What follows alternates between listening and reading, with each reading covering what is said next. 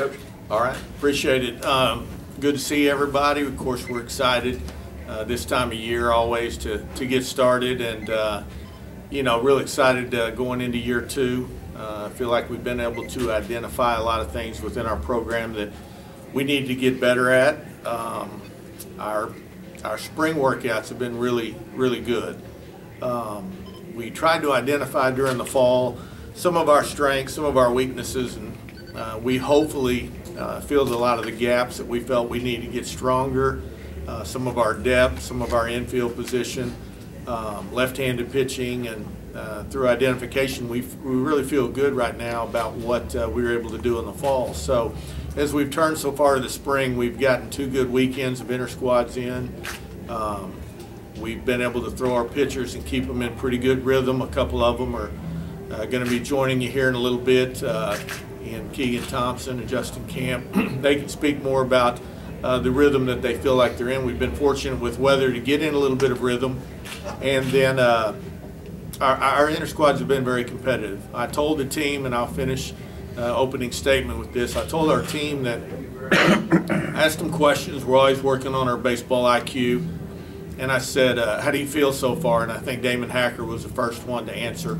Played in every inning as a freshman last year, and he said, our scores have been more competitive, 4-2, 2-1. Our inter-squad games have been very competitive. I said, okay, that's one way to identify. What's another? I said, well, it seems like we're making more plays, and our pitching's been good. I said, all those are true, but what I pointed out to him, when you inter-squad and you've got somebody like Keegan pitching, and his pitch count gets to a certain number, you do what we call in baseball and practice, you just turn it over. You don't waste time in practice games to go to the bullpen, bring the guy in, let him go through his warm-ups, what you consider probably the slow part of a baseball game when you're doing those pitching changes. You don't do that in practice, you just flip it over. And sometimes guys will earn 3 outs and sometimes they won't. Unfortunately, you'll have to do that several times during the course of a year. I can't remember us having to do that all spring, and we've scrimmaged a lot since we've been able to start our full team practices. There might be one occasion where we had one guy max out on his pitch count. He had 2 outs. He still was throwing the ball really well, and I think he'd only given up a run in that inning. So that's the one thing I pointed out to our players, that as a coaching staff, with some of the experience that we have with Tom Holliday, our new pitching coach, and his 30 plus, almost 40 years of experience, my 25 plus, that's really rare when you go through a spring and you inter-squad as much as we do and you haven't had to flip it over. Guys are earning their outs, guys are playing really well, and I think our hitters are really going to benefit from the way we've pitched the ball so far. So with that, I'll open it up to questions. Okay, good. Thank you. Talk about pitching depth. It's one of the things you talked about, trying to find 5 or 6 guys to kind of fill a starting role. How's that come along? Really good.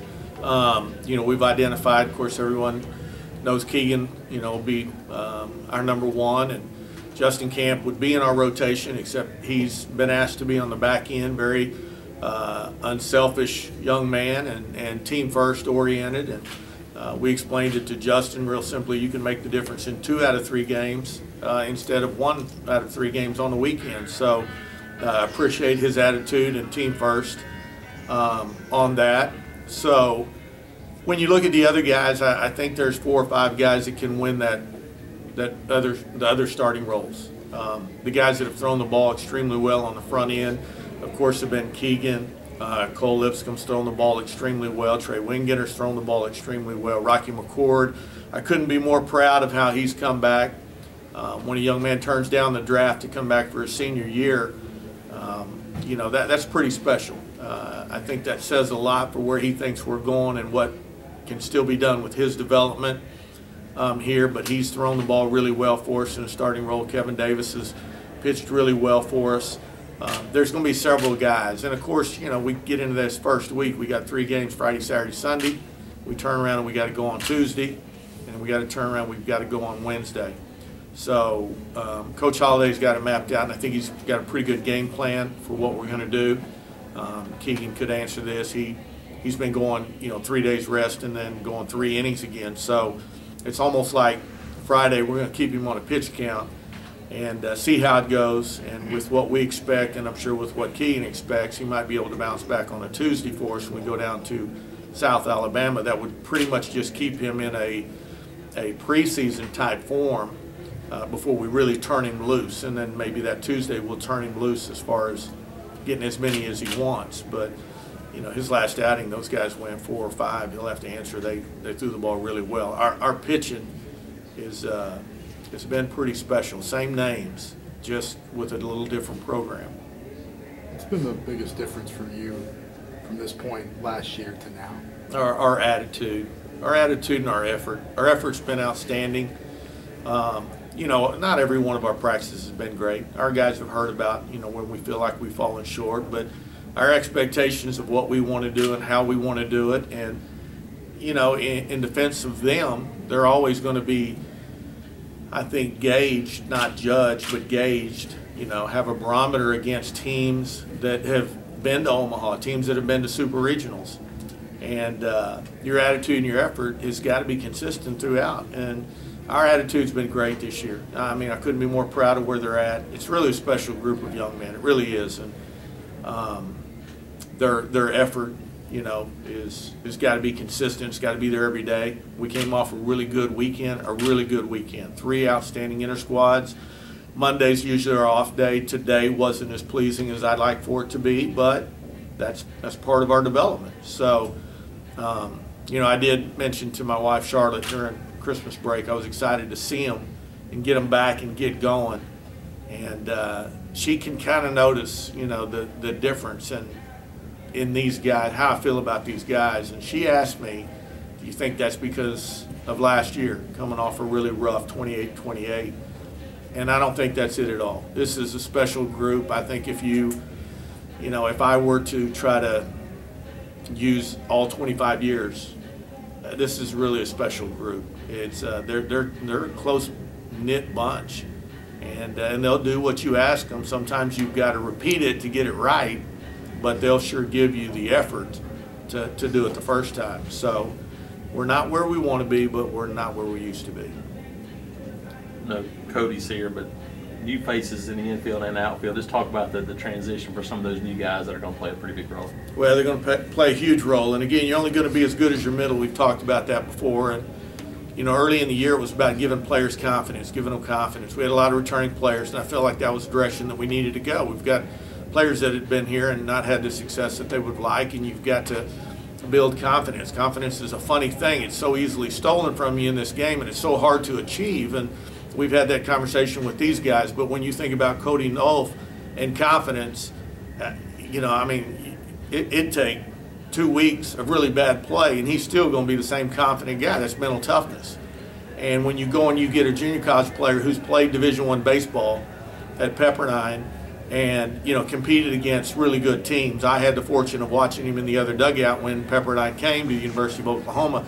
He's already mentally tough. Now, here's the difference, and we'll mention a couple of those other guys other than Cody, but I watched today, and, you know, to have the wherewithal just to do some things on your own and the maturity level that you bring is pretty special. And today, after we had a pretty hard workout and it was starting to get towards the tail end, he had somebody actually fungoing him during batting practice some extra ground balls. And Coach Holliday and I were noticing the sun was starting to set a little bit, and it'll peer through Plainsman Park a little different at times for you. And then if you know Cody, he's a baseball player. He's going to do things the right way. Well, he took his hat off. That's not something that he would do. I haven't even had a conversation with him about this. But he took his hat off. And Coach Holliday goes, wonder what that's about. And I said, I think that's about him wanting to have to deal with the glare and not having anything that's going to help him. And he looked at me and goes, you think that's what it's about? And I said, I don't know what it's about for sure. So, and you know, if you ask him, he might give you a different answer. But what I saw him working really hard at doing some things that he didn't feel like he did very well today. That's a maturity level that you recruit or develop. We haven't had an opportunity to develop that long enough here, so we've recruited some of that, and that is helping. I tell you what, you can ask any of the players that are with him or any of the other guys in that clubhouse, and they'll tell you the same thing.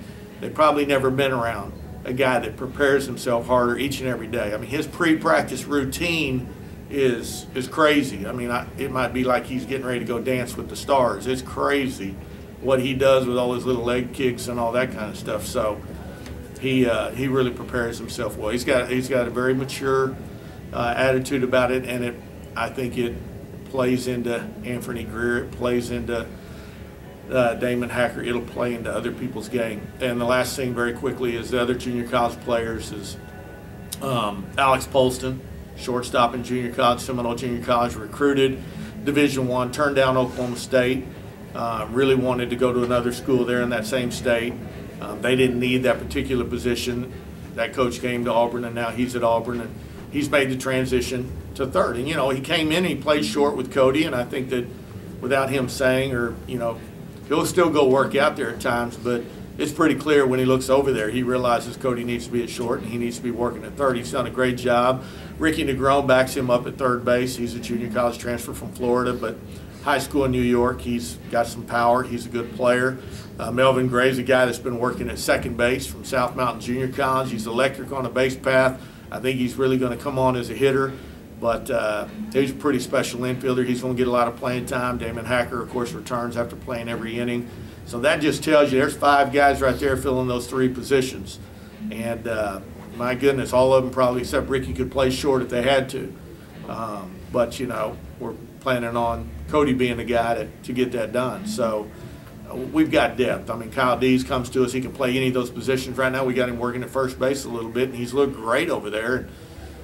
Someone asked me, is that the shortest first baseman you've ever had? And I said, no, we had a guy back in the day named Freddie Rodriguez. We called him Boom Boom. So he was a little bit smaller than Dees, but he could really play. True story. That was his nickname. So. How about the outfield? Are your 3 starters settled in the outfield? Yeah, we like the guys, coming back that we had there. We feel like they're the maturity level again. Even when you think about Jordan Ebert leading the conference, he just is something different about him. Watching him and how he's going about his business, and but we've got him moved to right field. He seems to play better there. He feels more comfortable over there. Anthony can speak to this, but I've seen him be very comfortable. Anthony don't like any walls. He don't mind there being players there, but he just wants to run. And with the ability to run, I think he feels free in center field. So he's looked really good for us there. Tried to knock down the center field wall to where it kind of took my breath away because I was concerned, but he bounced right off of it and bounced up and was ready to go. But he can really go get a ball. And then Sam Gillikin, Bo Decker. There's going to be several guys that can fill that spot in left field, but Sam's a returning guy and got a really high ceiling. He's just got to put it all together and keep developing, getting better each and every day. But it's a veteran outfield. They play to their ability. It's going to be a strong set for us, no doubt. All right. That it? Yes. Thank you, guys.